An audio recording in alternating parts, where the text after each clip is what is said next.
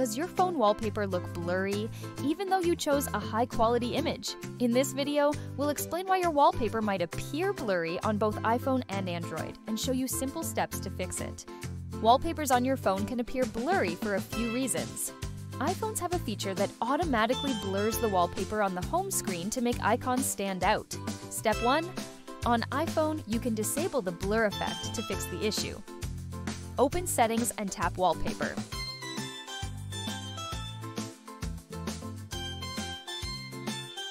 Select the wallpaper you're using, then tap Customize. Tap the blur icon in the bottom left corner to turn off the blur effect. Tap Done to save the changes. On Android, you can adjust the wallpaper's blur effect from the settings depending on your model. If you are using a third-party launcher, you can adjust the launcher settings. Press and hold a blank spot on the home screen and go to Launcher Settings.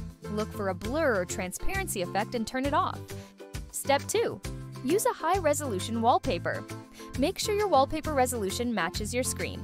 This works for Android and iPhone.